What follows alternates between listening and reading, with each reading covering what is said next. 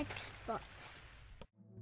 How's it going? This is Ricardo, and in this video I'll show you how to remove the bottom base cover from a Dell XPS 15 version 9550. If you're looking for parts for this laptop, go to our website and use this coupon for a 5% off discount. First, remove screws from bottom base and underneath the badge door.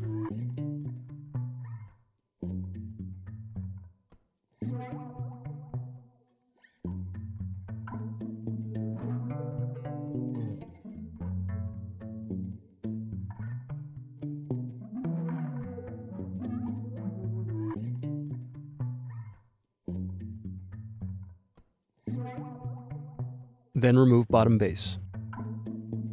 Need more? Check out these other tutorials. For batteries, click here.